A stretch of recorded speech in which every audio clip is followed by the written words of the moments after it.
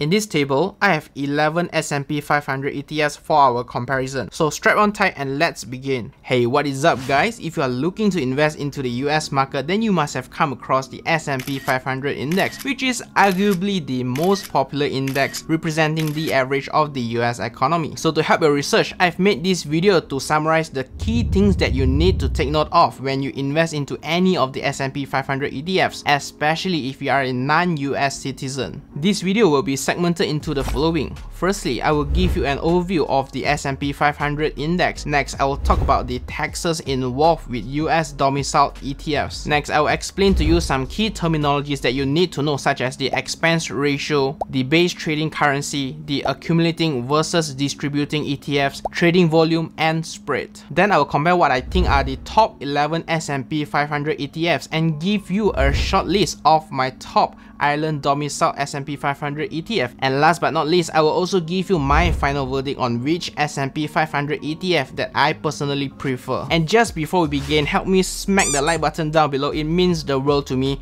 Thank you very much. And without further ado, let's jump right into today's content.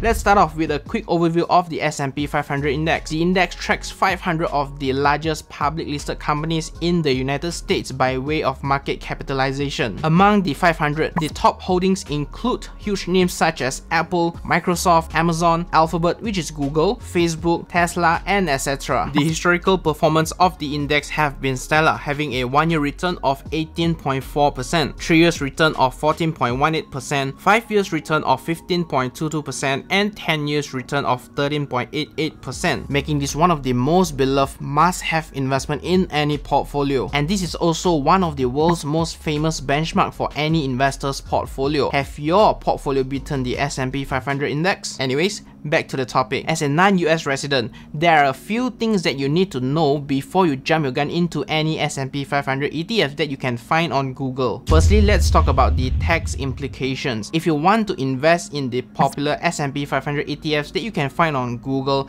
such as VUAA, IVV, and SPY, then you will need to know that they are all US-domiciled ETFs, or in another word, based in the United States. That means you will be imposed a few taxes by the United States government because you are effectively owning assets in the US. The first tax is the Dividend Withholding Tax. Yes, if you are a non-US resident, any dividends paid by US-domiciled ETFs or companies to you will be withheld by 30%. For example, if the US ETFs pays you $100 of dividends, then you are only effectively receiving $70 of it. A small little exception here: if you are from countries that has a tax treaty benefit with the United States, then your withholding tax will be reduced by a little bit. However, if you are from country that does not have tax treaty with the United States, such as me from Malaysia, then you can also go around this by investing in Ireland-domiciled S&P 500 ETFs. And surprisingly, they have a very similar, if not equal, performance to their US counterparts. With Ireland-domiciled ETFs, since they have a tax treaty with the United States, your dividends will only be effectively withheld by 15%. One way to illustrate this is by showing you how the dividend withholding tax works. Firstly, you have Ireland-domiciled S&P 500 ETFs in the Ireland. When the US companies pay $100 of dividends, it will be withheld by 15% before it reaches the Ireland fund. And for the most part of the world, since there is a double treaty agreement in place between your country and Ireland, you will be receiving $85 of dividends, and that is effectively 15% of tax savings on your dividends. The second tax that you need to be aware of is the US estate tax. If, for whatever reason, touch wood, you pass away, touch wood, then the US government will impose 40% of tax on your assets if your assets are worth $60,000 and above. To overcome this, again, instead of the US-domiciled ETFs, we can choose to invest in Ireland-domiciled ETFs, which then you will not be imposed by the inheritance or US estate tax, as long as you don't own any property in Ireland. And nope, there are no capital gain tax imposed onto non-US residents for the sale of any Ireland or US-domiciled ETFs and stocks, so you don't have to worry about that. that. Next, there are a few terminologies that I want to quickly cover to give you a better picture of everything. And the first one is expense ratio, and this is essentially the fees that you pay to the manager managing the S&P 500 ETF. The traditional US-domiciled S&P 500 ETFs usually charge a pretty low expense ratio of around 0.03%, whereas the Ireland-domiciled S&P 500 ETFs usually charge about 0.07% of expense ratio. So there is quite a disadvantage for the Ireland-domiciled S&P 500 ETFs. But just because it is cheaper on the US counterpart does not necessarily mean that it is better to go for the US-based ETFs. You still need to weigh in the benefits from the cost savings with the dividend withholding tax to derive your net expense. The net expense matters a lot for index investing because over the years, the net expense will compound and eat into your return. And most of the time, if not all the time, it is always better to go for the Ireland-domiciled S&P 500 ETFs because yes, although you are paying about 0.04% more of expense ratio, but you're also saving about 0.7% of annual dividends from the S&P 500 ETFs. So effectively, you are better off by around 0.6 to 0.65% if you went with the Ireland-domiciled ETFs. The second thing that you need to know here is the base trading currency, and for now, to make things simple, we will just focus on the two exchanges offering the S&P 500 ETF, which are the New York Stock Exchange in the US and the London Stock Exchange in the UK. The S&P 500 ETFs in the US only offers US dollars as the base trading currency, whereas for the Ireland-domiciled S&P 500 ETFs listed on the London Stock Exchange, they offer both US dollars and Great Britain pound. Their performance are largely identical, so it boils down to your own personal preference whether you prefer US dollars or Great Britain pound moving forward. Obviously, having either US dollars or the pound as your trading currency means you are essentially taking foreign currency risk in either of them. The third thing that you need to know is how the S&P 500 ETF handle the dividend, either accumulating or distributing. For example, let's look at the two Ireland-domiciled S&P 500 ETFs offered by iShares. If you notice at the end of their names, they have a bracket indicating DIST and ACC. DIST is a short term for distributing, whereby the fund will be distributing dividends as cash to the investors, usually every 3 months. Whereas for ACC, it is the short term for accumulating, whereby the fund will accumulate and reinvest the dividends for the investors automatically. So depending on your preference, if you like cash flow from dividends, then go for the ETFs ending with DIST. But if you are like me and you like the fund to reinvest the dividends for you, then consider going with the ETF ending with ACC. In terms of performance, both are identical pre-tax, but post-tax there will be a slight difference, but it shouldn't be a deal breaker. Just another thing to add here, all US domiciled ETFs are distributing in nature only because they are required by the tax regulations to distribute 90% of their net investment income. So you can only find ETFs with the accumulating trade in the Ireland domiciled ones because they can reinvest the dividends for you as they do not need to comply with such dividend distribution requirement. The final thing that you need to know is the trading volume and spread. For the US domiciled S&P 500 ETFs, they usually have a substantially higher assets under management, making their trading volume much higher than the Ireland domiciled ones. And as a result, the spread between the bid and ask price will be much smaller for the US domiciled ones. So what's the big deal with higher spread, right? Well, with higher spread between the bid and ask price, this essentially means that you need to buy the ETF at a premium price or sell them at a discounted price. If you are investing for the long term, then this shouldn't matter to you. But if you are frequently trading the S&P 500 ETFs, then consider going for the one with higher liquidity, i.e. higher trading volume. Alright, with all of that out of the way, let's jump right into our comparison table.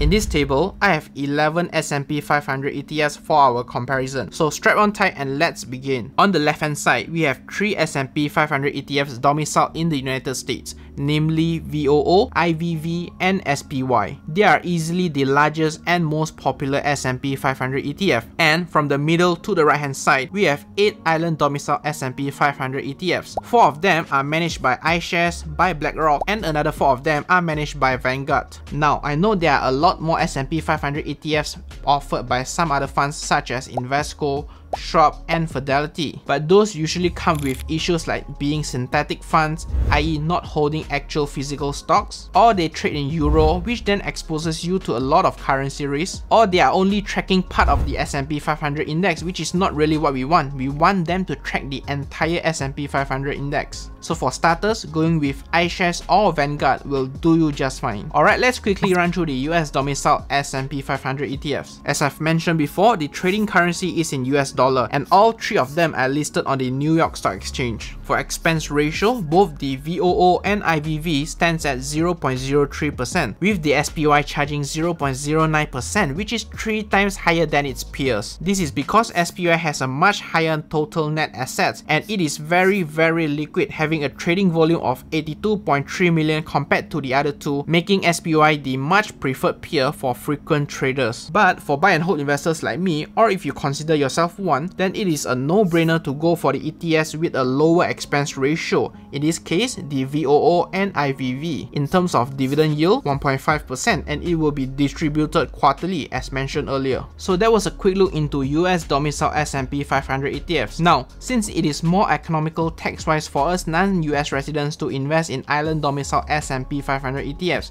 I will focus on those instead. Alright, now we are left with the Ireland-based S&P 500 ETFs, 4 iShares on the left and 4 Vanguards on the right. At a very high level, they are largely the same except for a few differences. Firstly, dividend handling, they are either distributing or accumulating. Second, trading currency, either in Great Britain pound or US dollar. Thirdly, unit price. This is where they start to differ. Right off the bat, the 30k Great Britain pound for CSP1 is pretty much out of the league for most of us, so I'll leave it out. I'm also leaving out IUSA, which costs 2,977 Great Britain pound per unit, which is not dollar cost friendly at all. And that leaves us with the other options, which range from 40 US dollar to 415 US dollar. Of course, the lower share price will be much friendlier when it comes to monthly or bi-monthly investing, but try not to buy too little, else the brokerage fee will eat into a return. Back to the table, in terms of average trading volume, the distributing ETFs have a much higher volume compared to the accumulating ETFs. This makes the spread between the bid and ask price for the distributing ETFs much smaller. However, the downside to this is, with distributing ETFs, it is not as passive since you are receiving the dividends every quarterly. So this is totally up to your own personal preference, whether you prioritize the low trading spread of distributing ETFs or the passiveness of the accumulating funds. At the end of the day, their performance are identical. So this is totally up to your personal preference, whether you prioritize the low trading spread of the distributing ETFs or you prioritize the passiveness of the accumulating funds.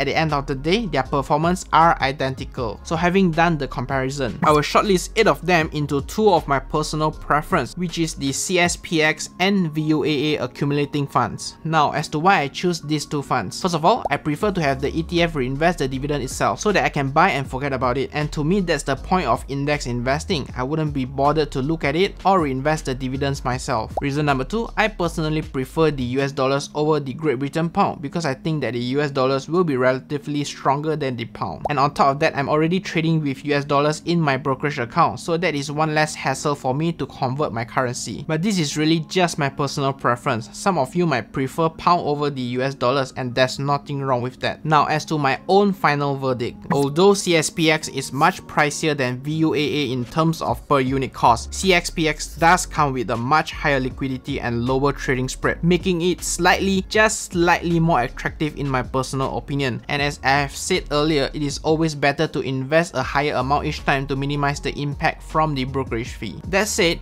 if it wasn't obvious already, my personal choice will be CSPX to invest into the S&P 500 index. But really, you won't go wrong with either of them, they are both equally as good. So having gone through all of that, what do you think? Which S&P 500 ETF do you prefer? Let me know in the comments section down below. Anyways, before I wrap up, I know I will get a lot of questions on this. If you want to invest into CSPX or any Ireland-domiciled ETFs, then you will need an international broker that can invest into the London Stock Exchange. And for me, I'll be using Interactive Brokers, or to be exact, the TradeStation Global Interactive Brokers, to do just that. I have previously made a video on how to open a TradeStation Global Interactive Brokers account. I will leave it up on the top right corner, so feel free to go and check it out. Alright, with all of that said, I hope you find this video informative, and if you did, help me smack the like button down below and subscribe if you haven't already, and that will mean the world to me. Okay, thank you very much for watching, stay safe, stay invested, and as usual, I will see you in the next one.